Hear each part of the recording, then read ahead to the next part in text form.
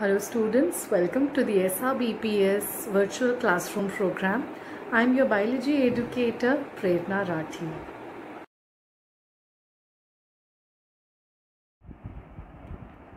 So students, in the previous class we had learned about various principles and processes of biotechnology. In this chapter we would be learning about various applications of biotechnology. Whatever we have learned in the previous chapter, we are going to see where we can apply those concepts. So let us start. Then what are the critical areas of research in biotechnology? The critical areas are like providing the best catalytic enzyme develop करें हम जो सारी metabolic reactions को fast कर दे, optimal conditions develop कर पाएँ उस catalyst के अच्छे परफॉर्मेंस के लिए, और डाउनस्ट्रीम प्रोसेसिंग को मॉडिफाई करें कि हम प्रोडक्ट को इतने अच्छे से फॉर्मुलेट कर पाएँ कि उसकी जो शेल्फ लाइफ है वो ज़्यादा हो और उसकी मार्केट वैल्यू इंक्रीज हो जाए. For this students we require transgenic organisms. What are transgenic organisms? Transgenic organisms are those organisms in which we have added recombinant DNA, which have been genetically engineered. Those organisms are known as transgenic organisms. What is a transgene? It is a foreign gene that alters the host cell genetically, which will manipulate the host cell. उस gene को कहेंगे transgene. And transgenesis is the process. It is the production of the genetic organism, genetically modified, GMO, genetically modified organism. The first transgenic organism that was formed was a mice. It was developed in the year 1982, quite recent. And then the growth hormone gene was manipulated. Transgenic rats, pigs, rabbits, sheep, cows, fishes have been developed after that. What are the reasons that we create or why we use transgenic organism? There are 5 main reasons. In order to check the normal physiology and development, it is carried out to understand the gene regulation. एक gene को हम कैसे regulate कर सकते हैं, कैसे produce करा सकते हैं, over produce, under produce, know production और proper production. Study of a disease, अगर हमें किसी डिजीज़ की प्रेजेंस, तो वो भी हम किस में करेंगे? ट्रांसजीनिक मॉडल में. हमने कैंसर की स्टडी की है, cystic fibrosis, Alzheimer's etcetera. Then biological products formation. For example, alpha-1 antitrypsin to treat emphysema has been produced like this. Alpha-lactalbumin has been produced in rosy cow, which is produced in the year 1997, which has high concentration of alpha-lactalbumin in the milk. Then to check vaccine safety, drug safety, chemical safety testing, like certain cosmetics and certain drugs, they can be tested in transgenic organisms.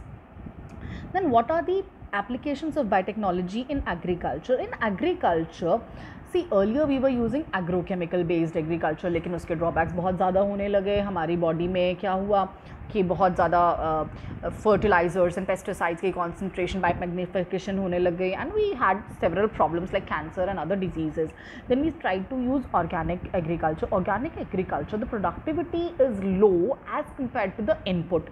So the third method that we are currently using full-fledgedly is the genetically engineered crop-based agriculture. हम क्या करते हैं? हम अपनी crop ही इतनी hybrid बना लेते हैं कि उसकी रिक्वायरमेंट्स कम होती हैं और प्रोडक्शन ज़्यादा होती है. The green revolution in India led to the improve in crop variety, agrochemicals, better management practices. We've already discussed this in previous chapters. Influence of the genetically modified plants. What happened? They made crops which were more tolerant to abiotic stresses, various abiotic stresses. They reduced the dependence on chemical pesticides and fertilizers. Post harvest losses को बहुत minimize कर दिया गया. They increased the efficiency of mineral usage. They enhanced the nutritional value. For example, golden rice was created which is biofortified. उसमें बहुत extra amount of vitamin A था. Then use of tailor made plants, मतलब अपने requirement के according. मेरे खेत में अगर खारा पानी है, that's salty water, तो मैं salinity resistant crop कभी भी grow कर सकती हूँ. So this is allowed only because we have an access to the genetically modified plants, or we know how to perform genetic engineering.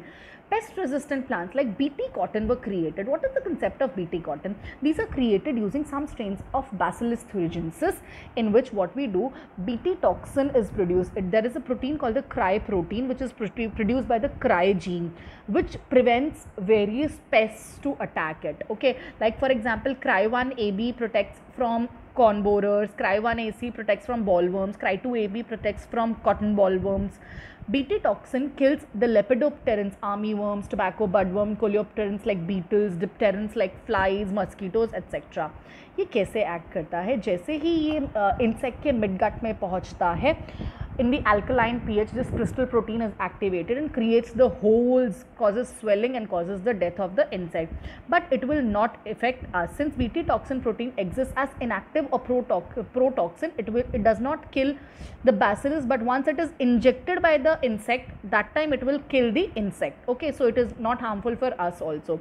Apart from that, the next technique that is used here in biotechnology is known as RNA interference or the RNA silencing technique, where Melectogyne incognitia infects the roots of the tobacco plant and hence decreases the production of the yield. वो उसकी production को कम कर देता है. तो हम यहाँ क्या process use करेंगे? We will use the RNA interference technique, in which what we have to do, just see. For RNA interference, we take initially the nematode specific, जो nematode उसको affect कर रहा है, वो nematode का specific gene हमने host plant में डाल दिया. इसके लिए हमने क्या किया? TI plasmid tDNA, remember we've done in the last chapter, वो use किया और इसके अंदर डाल दिया. Introduction of DNA was made to produce both sense and antisense RNA. उसने क्या किया? दोनों तरह के RNA बना दिए. These RNAs were complementary to each other and they formed a double stranded RNA. ठीक है, डबल स्टैंडर्ड आरएनए बनाया. This double standard RNA initiates RNA interference. वो जो डिजीज कॉजिंग आरएनए था, जिसको प्रोटीन प्रोड्यूस करके डिजीज कॉज करना था, ये डबल स्टैंडर्ड आरएनए क्या करता है? उसको ब्लॉक कर देता है और डिजीज प्रोड्यूस नहीं करने देता है. RNA interference is the system with in the living cells that helps them to control the activity of specific jeans. हमारी बॉडी में भी हो रहा है. RNA interference is a very good technique. The biotechnological applications in medicine include formulation of genetically engineered insulin called the humulin. Okay, insulin consists of two short polypeptide chains, chain A and chain B, which are linked by chain C. There's a free peptide called chain C basically.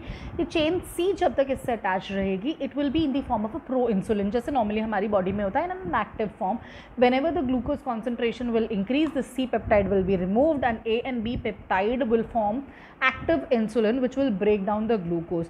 The major challenge for the production of insulin from recombinant DNA technology was getting insulin assembled into a mature.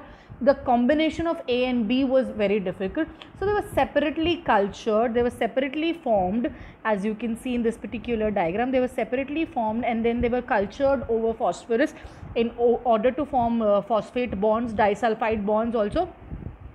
And that's how proper insulin or humulin was formed, if you can see here, using the recombinant DNA technology. The company that produces till now is Eli Lilly. It's an American company. In 1983, they purchased the technique of genetic engineering for the production of insulin from a company called GeneTech, and they call it humulin, and they're producing it up till now also. Apart from that, genetically engineered vaccines are a very latest trend. Okay, recombinant vaccines and also called the subunit or second generation vaccine. Many protein vaccines and DNA vaccines have been formed, and they are very helpful. They can be easily cultured into microorganisms. For example, hepatitis vaccine contains viral envelope proteins, hepatitis B surface antigen. This gene is isolated from yeast vectors. Some protein coding genes isolated from pathogens are also incorporated in it. So then they are converted into edible vaccines. Apart from that, another therapy that requires genetic engineering is called gene therapy. The treatment of genetic disorders by manipulating the genes is known as gene therapy. In this, the functional normal allele is inserted. It replaces the non-functional one or the disordered one.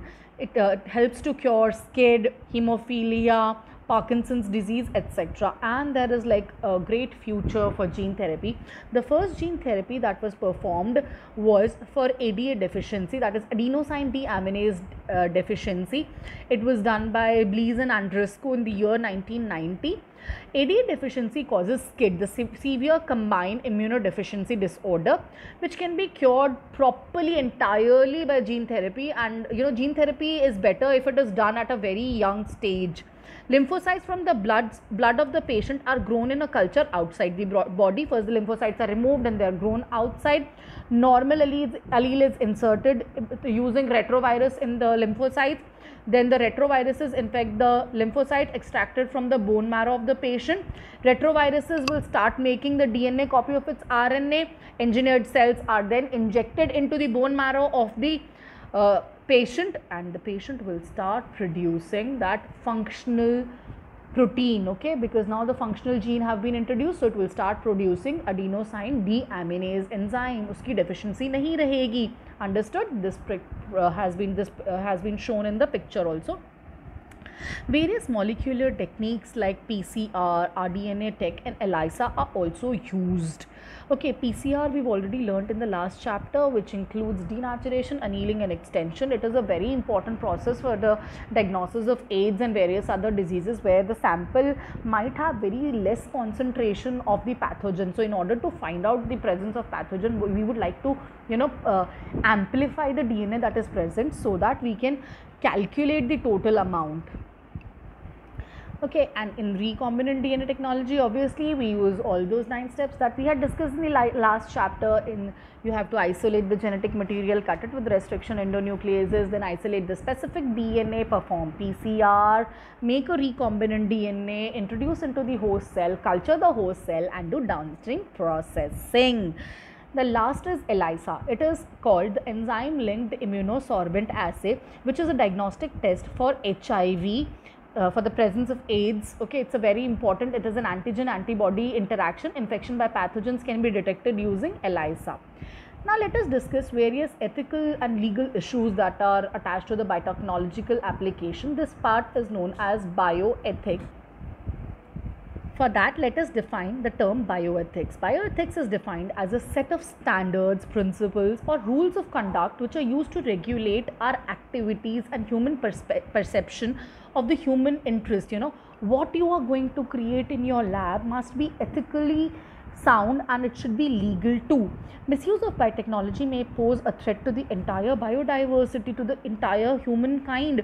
New genotypes that are formed may be used as a lethal weapon also. So there is GEAC, the genetic engineering approval committee, that is attached to the ministry as well as each lab, which controls what is being done in each of the lab.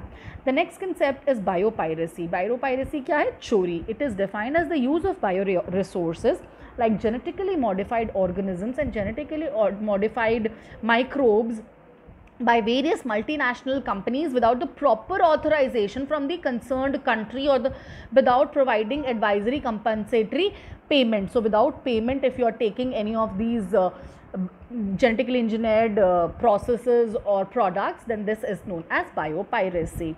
For this, there is a concept that has been introduced internationally, which is called biopatent. अगर हम कोई भी product जो हम genetically engineer करके अपनी lab में अपने आप बनाते हैं, हम उसको क्या करेंगे, अपने नाम से register करा लेंगे. This registration process is called biopatenting.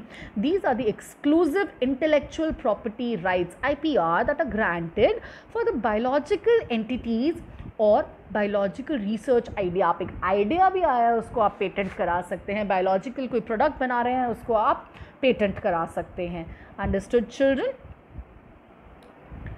Okay, if attention is not paid immediately to counter patent applications, other countries will use your product. For example, this has happened to India in case of basmati rice and in case of turmeric. Like basmati rice had been grown in our country like for past 1000 years, but now it is a patent of the United States because they had patented it first. So it is like stealing, and yet we cannot do anything because we did not get our product registered. Apart from that, turmeric also, healing property of turmeric was established in India in the year 1995, though we'd been using turmeric since times immemorial.